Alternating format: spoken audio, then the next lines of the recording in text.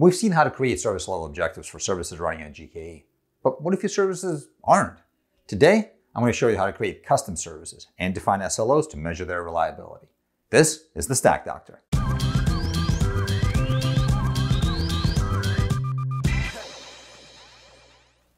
As we covered in our earlier episode, services running on GKE are automatically discovered by SLO monitoring if you're using the Istio service mesh. If you're not, you can easily select GKE entities and create services against them. If your services aren't on GKE, you need to define them as custom services.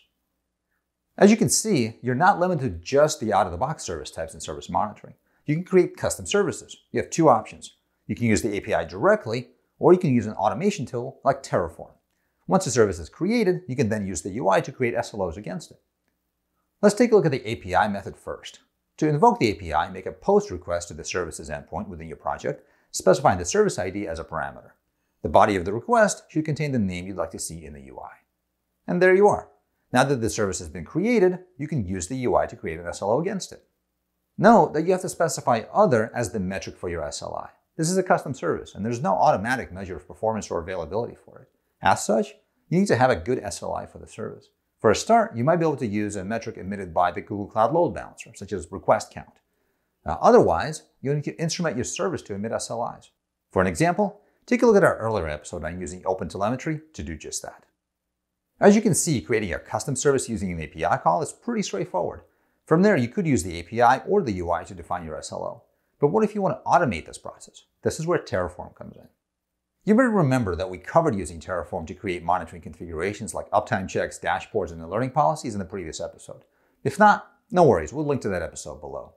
To quickly bring you up to speed, Terraform is an open source tool that allows us to define infrastructure and monitoring configurations as code. That includes defining services and SLOs. Here's how you can define a service and an SLO against it in Terraform. Let's walk through the code together so that it's clear. First, define the basics. Specify Google Cloud as the provider and define your service. For the service, you just need to provide a service ID that's unique to your project and a display name. Next, define the SLO. Specify an ID for it and a display name. Next, specify whether you want to use a request-based or a Windows-based SLI. Then, specify the metric you want to use as your SLI. And finally, determine how you'd like the SLI to be evaluated. Note that I'm just using a single metric in this example. For a request-based SLO, you might have separate metrics that you want to use to represent total requests and good requests, or perhaps the same metric with different filters applied.